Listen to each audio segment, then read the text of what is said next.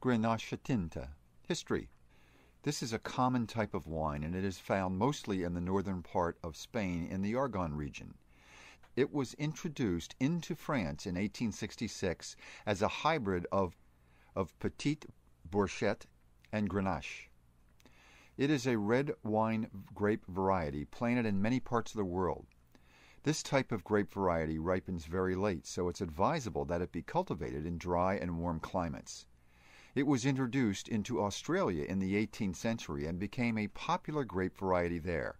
Since the 19th century, Garnacha Tinta is now widely grown in Australia.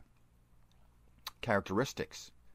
Garnacha Tinta is known as Alicante in France and Garnache in the United States.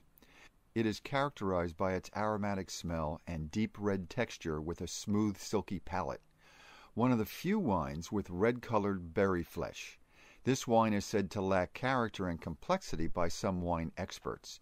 It does have a proper balance in its composition, and the acidic content acts as an oxidizing agent.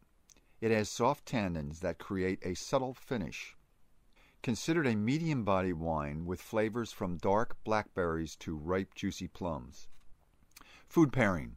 This wine can be easily paired with different varieties of food such as Chinese, barbecue, and most grilled meat. Try with roasted lamb with garlic. Also goes well with most sharp cheeses. Sip Garnacha Tinta wine slowly to enhance its flavor. Want more information about wines?